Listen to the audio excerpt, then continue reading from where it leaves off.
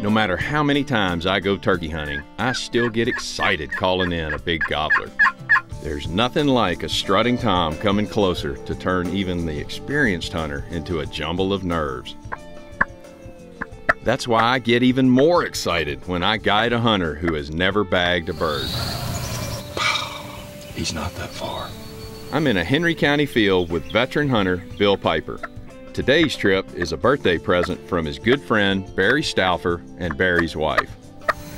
Those that are gobbling are sure gobbling this morning. The birds are nearby, but the challenge of this early season hunt is clear. Got competition. You can hear hens down here in the bottom. And not so clear. Yep, that's a dog that surprised us and all the birds in the area. This is the part where the running gun hunter in me keeps saying, get out, go after him, get out, go after him. Close the distance. That's exactly what we do.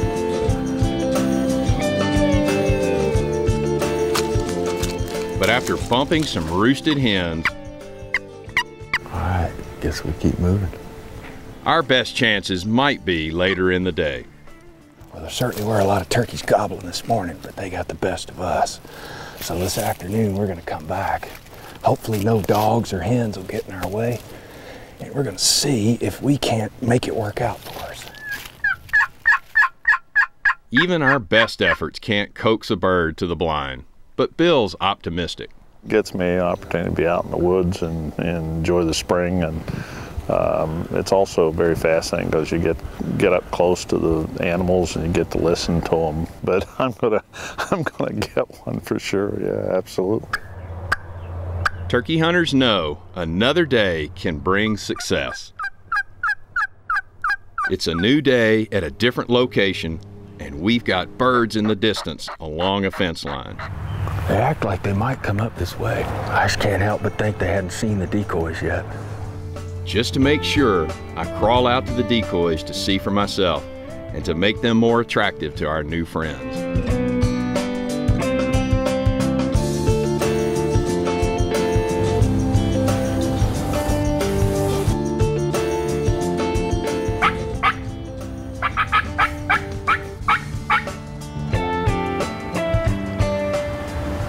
They're coming, I'm just gonna let them come.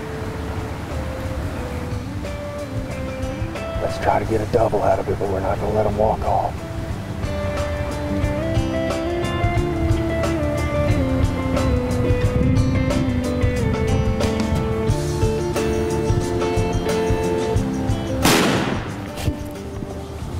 There.